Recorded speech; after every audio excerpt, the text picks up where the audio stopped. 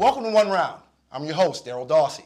With the mayoral election behind us and bankruptcy looming, a lot of people in and around metropolitan Detroit are wondering, how good has the media been at doing its job? Have we been vetting the candidates the way we should? Have we been discussing the issues the way we should? Have we been doing the deep dive around many of the pressing matters that face metropolitan Detroiters?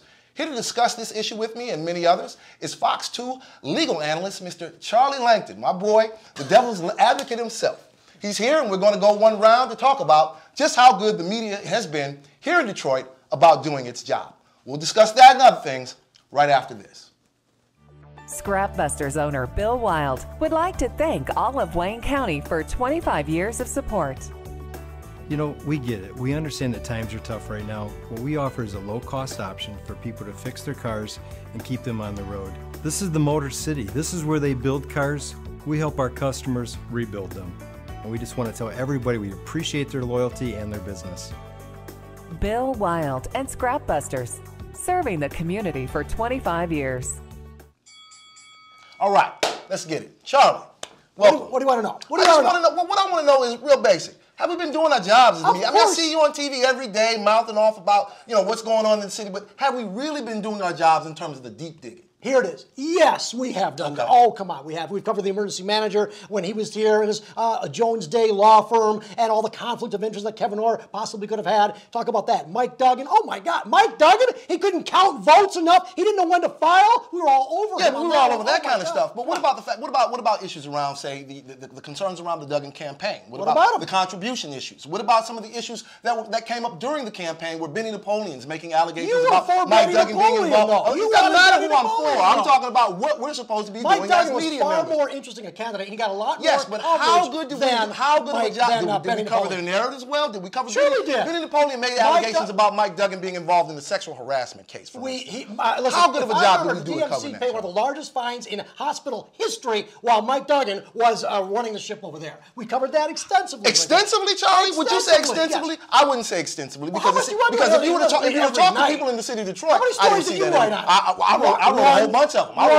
How many did you cover? I covered at least a couple. Oh, at least a couple. LaDuff, I got Fox 2, and that's just one. No, LaDuff was bringing birthday cakes to Ficano, which is fine. I mean, I think that was good coverage. I don't have a problem with that. You don't think LaDuff covers I said that was good coverage. That was good coverage. But my issue is when we talk about some of the allegations that were raised, when we talk about some of the contentions that were raised, you gotta vet them out to make sure that they're legitimate. Charlie, and not everybody we had mayoral candidates who came out and said that the financial advisory board was lying about the report that it gave. They were saying that the numbers were inflated. How well did we cover that kind of stuff, Charlie? The financial board. See, you didn't give me the whole well. How well did we cover it? Financial board. How many? Listen. Let's go back to the beginning here. We kicked out. Duggan was kicked, but we didn't kick him off. Duggan was kicked off the ballot. We covered that extensively when he ran to get back on. Charlie, we only covered that after guys like Robert Davis and Tom Barrow made that an issue. I have had Robert Davis. They're the journalists, not you. They're the ones doing your job, not you. When do you want to do the kind of thing? Why don't you quit waiting on Robert Davis to bring you the emails and do the digging yourself? Come on.